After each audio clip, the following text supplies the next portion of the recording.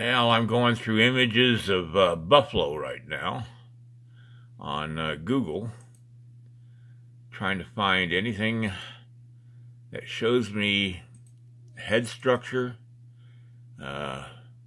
facial hair, body hair.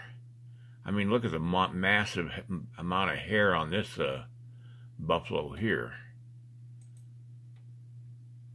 Of course, you get a lot of water buffalo stuff, but oh, there's a great picture right there. Wow. I'll save that one.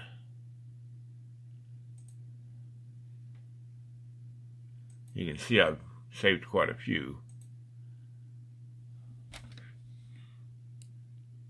Nothing like a buffalo growling during rutting season. Unbelievable.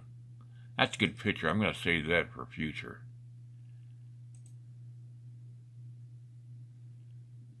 So anyway, that's what I'm basically doing today. Going through, I'm going to try to get to the clay today, but I can't guarantee it because you have a lot of, any sculpture that has to do with animals or people or whatever, it involves a lot of research, a lot of looking. If I had the time, I'd drive to Yellowstone Park and take a look at the buffalo down there. But, oops, let's see. It's hard to hold my cell phone and do this at the same time. So I can't wait to get started on that piece. Oh, that's a good picture. I think I've got that one already. There's a good one. I got that one already too. You get a lot of repeats, but every once in a while you get a real gem of a photograph. Ah, water buffalo. Now, let's see. The buffalo, spirit and symbolism, spirit, animal, symbolism, and meaning. Cats. A cat? What the hell is a cat doing in there? I mean, that's the one thing I dislike about Google search is you put a specific name in for searching and you get a dozen other subjects. So anyway, all right, I'm going to continue doing this, and if I get to sculpting, I'll add that to this video. If I don't, then that's what I did today.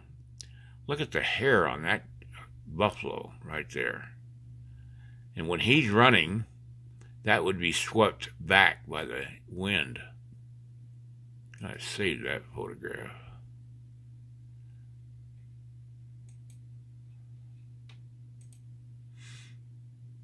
I'm going to put these on my cell phone so that I can have the images right there next to me as I'm sculpting.